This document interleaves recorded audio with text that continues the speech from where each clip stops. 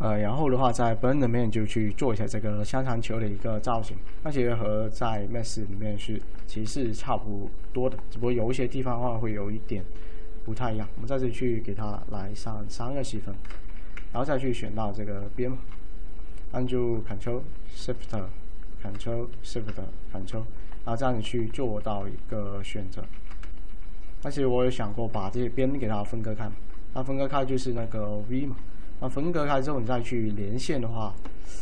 有一些地方它这个线比较难连接上，还是我觉得这样子手动去选的话可能会更快一点。当然，这你们也可以直接的去跳过，可能会好一点。然后 Shift、Ctrl，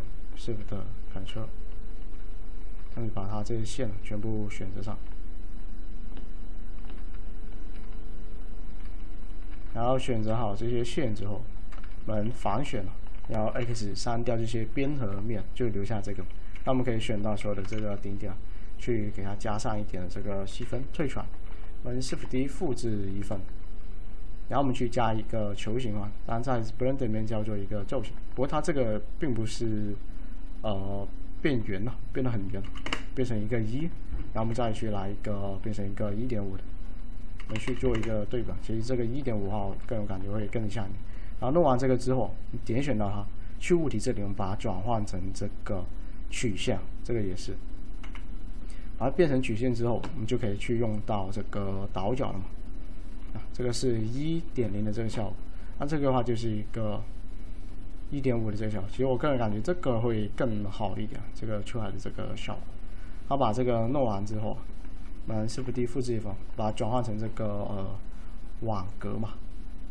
网格之后，它其实这是有到这个封口在这里嘛，在这里。反正这个效果不是很好，用这个看的不是很清楚，不是说效果。我们变成网格，然后去选到这些边嘛。当然这里可以快速选到这些边界，就用到这个东西可以快速选的，但是封口啊就并不能一起去做一个封口。Ctrl 加 F 这里有一个3个点球嘛，它会报错的，或者是你用这个话，它是能封口，但是会造成一定的这个乱面，就用到这个，但只能自己去手动的去选择这样子去做，或者是有一些别的快速的一些方法，然后把这些弄完之后嘛，把这些面全部封口之后，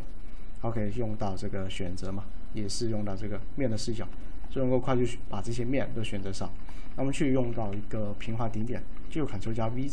这里会有一个平滑顶点，然后我们就去迭代就可以了，